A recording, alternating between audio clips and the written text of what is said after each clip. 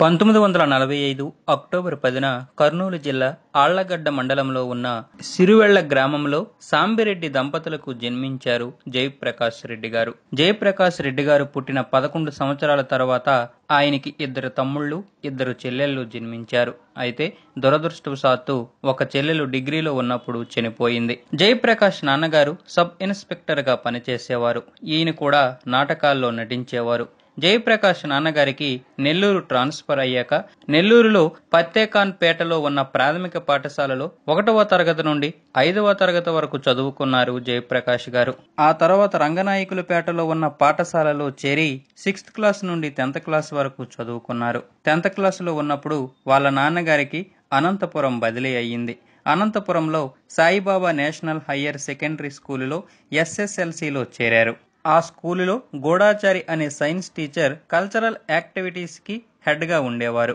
ఆయన దగ్గరికి వెళ్లి పద్యాలు చెప్పి ఆయన దగ్గర మంచి పేరు సంపాదించాలని జయప్రకాష్ గారు తన మిత్రుడు కలిసి దుర్యోధన గర్వభంగం అనే నాటికలోని పద్యాలు బాగా నేర్చుకుని ఒకరోజు ఆయన్ని కలిసి పద్యాలు చదివారు.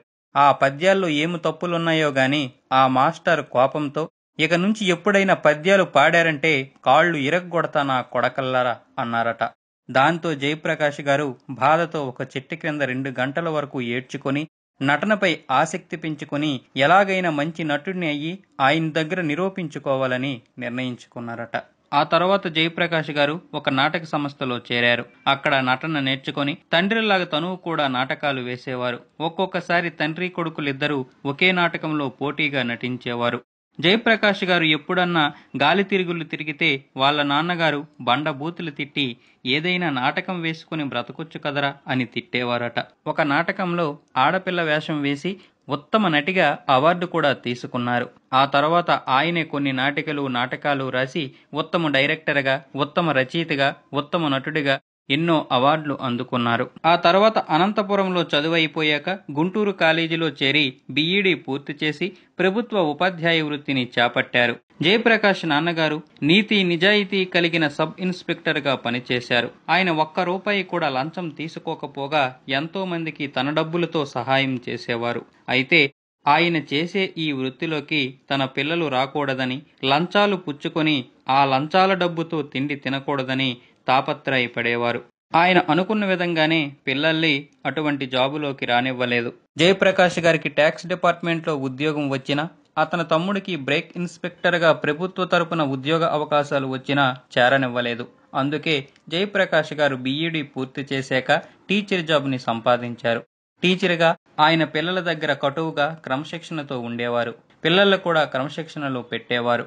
అయితే అతను క్రమశిక్షణతో పాటు పిల్లలతో ఎక్స్ట్రా కల్చరల్ యాక్టివిటీస్ చేపిస్తుండేవారు. అలాగే తన తోటి ఉపాధ్యాయులు పిల్లలకి పాఠాలు చెప్పకుండా సోది కబుర్లు చెప్పుకుంటున్నప్పుడు వాళ్ళని కూడా మందలించేవారు. ఇలా కొన్నాళ్లు పనిచేయగా సినిమాల్లోకి వెళ్లాలనే కోరిక కలిగింది. సెలవు దినాల్లో మద్రాసు వెళ్లి పాండీ బజార్లో తనలాగే ప్రయత్నం చేస్తున్న వారితో స్నేహం చేసి సినిమాల్లో అవకాశాలు రావాలంటే ఏం చేయాలో తెలుసుకునేవారు. కానీ ఎంత తిరిగినా ఒక చిన్న అవకాశం కూడా రాలేదు. ఇలా లాభం లేదని అక్కడ తెలుగువారికి సంబంధించిన నాటకాల సంస్థలో చేరి నాటకాలు వేస్తుండేవారు. నాటకాలు చూడడానికి ప్రతిసారి ఎవరో ఒక డైరెక్టర్ గాని, నిర్మాత గాని వస్తుండేవారు. వాళ్ళకి ఎవరైనా ఆ నాటకంలో నటించిన వారు నచ్చితే వాళ్ళు తీయబోయే సినిమాలో ఏదైనా అవకాశం ఇచ్చేవారు. ఆ విధంగా జయప్రకాష్ గారికి కూడా అప్పుడప్పుడు చిన్న చిన్న వేషాలు దొరుకుతుండేవి. కానీ అవి ఏమాత్రం గుర్తింపునిచ్చేవి కావు. ఆ సమయంలోనే ఒకసారి జయప్రకాష్ గారు నల్గొండలో గప్ చుప్ అనే నాటకాన్ని ప్రదర్శించారు. ఆ నాటకాన్ని దాసరి గారు చూసి జయప్రకాష్ గారి నటనను మెచ్చుకొని ఆ తర్వాత రామానాయుడు గారికి పరిచయం చేశారు. రామానాయుడు గారికి పరిచయం అయిన సమయంలోనే దాసరి గారు, రామానాయుడు గారు వెంకటేష్తో బ్రహ్మపుత్రుడు అనే సినిమా నిర్మించాలనుకుంటున్నారు. అందులో దుర్మార్గుడైనటువంటి DSP పాత్ర జయప్రకాష్ గారికి ఇద్దామని ఇద్దరూ నిర్ణయించుకున్నారు. అనుకున్నట్లుగానే ఆ పాత్ర ఇచ్చారు. JP గారు కూడా ఆ పాత్రకి పూర్తి న్యాయం చేసి దాసరి గారి, రామానాయుడు గారి నమ్మకాన్ని నిలబెట్టారు. 1988లో వచ్చిన ఈ సినిమా సూపర్ హిట్ అయింది. అయితే జయప్రకాష్ గారికి మాత్రం పెద్దగా అవకాశాలైతే ఈ సినిమా తర్వాత రాలేదు. మళ్ళీ 1990లో వెంకటేష్ హీరోగా వచ్చిన శత్రువులో కోడి రామకృష్ణ గారు మేయర్ పాత్ర ఇచ్చారు. ఆ తర్వాత బి గోపాల్ గారు లారీ డ్రైవర్ సినిమాలోను, బొబ్బిల్ రాజే సినిమాలలో మంచి అవకాశాలు ఇచ్చారు. చిత్రం భలారే విచిత్రం, జంబలకిడి పంబ సినిమాలలో మాత్రమే అవకాశాలు వచ్చాయి. అప్పటికే చాలా అప్పులైపోవడం వలన ఆయన సినీ పరిశ్రమను వదిలేసి ఇంటికి వెళ్లిపోవాలని నిర్ణయించుకున్నారు. అనుకున్నట్లుగానే 1992లో తిరిగి మద్రాసు నుండి ఇంటికి వెళ్లిపోయారు. ఆ వచ్చిన అవకాశాలు కూడా రామానాయుడు గారి వల్లే ఎక్కువగా వచ్చాయి. తన ప్రతిభను మెచ్చి ఎవరూ అవకాశాలు ఇవ్వడం లేదని కూడా ఆయన ఎంతో బాధపడి వెళ్లిపోయారు. 1996లో సురేష్ బాబు, డైరెక్టర్ జయంత్ సి పరాంజీ కలిసి వెంకటేష్ని పెట్టి రాయలసీమ బ్యాక్ డ్రాప్ లో ఒక ప్రేమ కథ సినిమాని ప్లాన్ చేశారు. హీరోయిన్ తండ్రి వీరభద్రయ్య పాత్ర కోసం నార్త్ నుంచి, తమిళనాడు నుంచి కొంతమంది నటుల్ని అనుకున్నారు. కానీ ఎవరూ సూటు కాలేదు.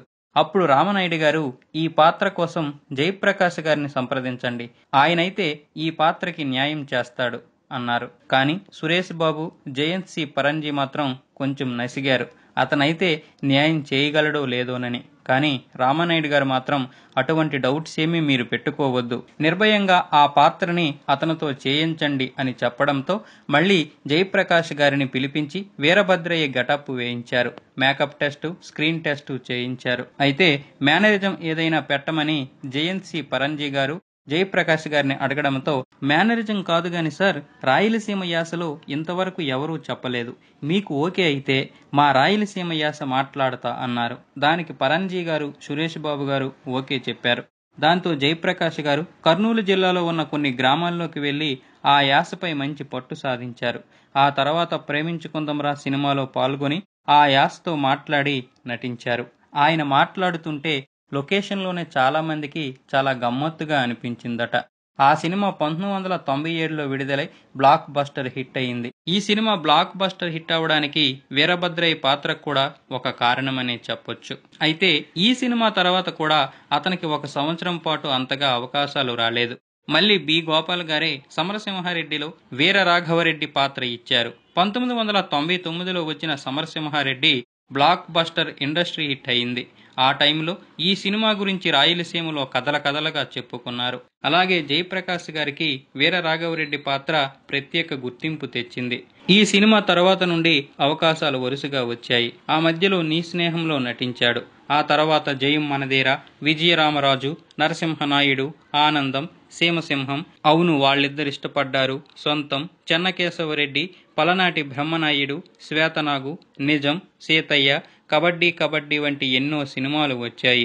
అంతవరకు భయంకరమైన విలనిజం చూపించారు. ఆ తర్వాత ఈవీవి గారు ఎవడిగోల వాడిదే సినిమాలో బండారెడ్డి పాత్ర ఇచ్చి కామెడీ చేయించారు. ఈ సినిమా సూపర్ హిట్ అయింది. తన పాత్ర కూడా సూపర్ హిట్ అయింది. ఆ తర్వాత ఛత్రపతి, నువ్వొస్తానంటే నేనొద్దంటానా, కితకితలు, నరసింహుడు, విక్రమార్కుడు, జులాయి వంటి సినిమాలలో రకరకాల పాత్రలతో అలరించారు. అయితే నీ స్నేహం సినిమాతో మొదట్లో తనకి మంచి ప్రాధాన్యం ఇచ్చిన శ్రీనువైట్ల తర్వాత ఆనందం, సొంతం సినిమాలలో 1 డే 2 డే క్యారెక్టర్స్ ఇవ్వడంతో ఆంధ్రవాడి సినిమాలో కూడా అలాంటి పాత్రే ఆఫర్ చేశాడు. అయితే 1-2 రోజులుండే పాత్ర చేయలేనని చెప్పేసి ఆ సినిమాని తిరస్కరించాడు. ఆ తర్వాత శ్రీనువైట్ల తీసిన డి సినిమాలో మంచి పాత్ర ఇచ్చాడు. ఇందులో మాటలు లేకపోయినా ఈ పాత్ర మంచి ప్రాధాన్యం సంతరించుకుంది. ఈ సినిమాలో కూడా జయప్రకాష్ రెడ్డి మంచి హాస్యాన్ని పండించారు. అలాగే రెడీ సినిమాలో చిట్టినాయుడిగా, నమో వెంకటేష్లో, బిందాసులో, ఊసరవెల్లిలో, సీమ టపాకాయ్, Badshah, masala, Race Gurram, temper, Bruce Lee, Sarainodu, hyper, Raja the great, నేల టికెట్, సిల్లీ ఫెలోస్, సరిలేరు నీకెవరు వరకు 120 సినిమాలకు పైగా నటించారు. విలన్ గా, కమెడియన్ గా, సపోర్ట్ ఆర్టిస్ట్ గా ఎన్నో పాత్రలు పోషించి తెలుగు ప్రేక్షకుల్ని అలరించారు. తమిళంలో 6, కన్నడలో 6, హిందీలో 2 సినిమాల్లో నటించారు. జయప్రకాష్ గారు ఒక పక్క సినిమాల్లో నటిస్తూనే మరో పక్క నాటకాల సంస్థను నిర్వహిస్తున్నారు. నాటకాలకి తమిళ, కన్నడలో ఉన్నంత ఆదరణ తెలుగులో లేదని ఆయన ఆవేదన చెందుతుంటారు. అందుకే ఆయన నెల నాటక సభ అనే ఒక నాటక సంస్థని గుంటూరులో స్థాపించారు. ఇందులో 200 మంది చందాదారుల్ని చేర్పించారు. జయప్రకాష్ గారు ఖచ్చితంగా ప్రతి నెల ఏదో ఒక నాటకాన్ని నిర్వహిస్తారు. అందుకోసం ఆయనకి 60 నుంచి 70 వేల రూపాయలు ఖర్చు అవుతుంది. కొంత డబ్బుని దాతలిస్తారు, మిగతాది తనే భరిస్తున్నారు. అలాగే అలెగ్జాండర్ అనే నాటకాన్ని ఏకపాత్రాభినయంతో 100 నిమిషాలు ఏకధాటిగా చేసి శభాష్ అనిపించుకున్నారు. ఈ నాటకాన్ని సినిమాగా తీయాలని ప్లాన్ చేస్తున్నారు. జయప్రకాష్ గారికి ఒక బాబు, ఒక పాప ఉన్నారు. వాళ్ళ అబ్బాయి నాటకాల్లో సహాయం కూడా చేస్తుంటారు. జయప్రకాష్ గారికి ఇంకా ఎన్నో సినిమా అవకాశాలు రావాలని, అలాగే నాటకాల్లో ఎంతో మంది నటీనటుల్ని తయారు చేయాలని మనము కోరుకుందాం. ఫ్రెండ్స్, ఈ వీడియో కనుక మీకు నచ్చినట్లయితే లైక్ చేయండి, షేర్ చేయండి, కామెంట్ చేయండి. సబ్స్క్రైబ్ చేసుకోవడం మాత్రం మర్చిపోకండి. జై జవాన్, జై కిసాన్, జై భారత్, జై Hind. Hi, this is Roja. For more interesting updates, please subscribe Country Thoughts. Hi నేను మీ వేణు. మీ అభిమాన హీరోల బయోగ్రఫీ కోసం please subscribe country thoughts. Hi friends, నేను మీ రచరవి. ఫ్రెండ్స్, మీకు ఇంట్రెస్టింగ్ వీడియోస్ కోసం please subscribe country thoughts. Hi అండి, నేను మీ fun bucket Bharat. Please subscribe to country thoughts. Hi friends, నేను మీ దేవేనాని. Please subscribe country thoughts. Please subscribe and share country thoughts. Hi అందరికీ నమస్కారం, నేను మీ Madhupriya. Please subscribe to country thoughts YouTube channel. Hi అండి, నేను మీ fun bucket Bhargav. Please subscribe to country thoughts for more interesting updates. కింద గంట కొట్టియండి.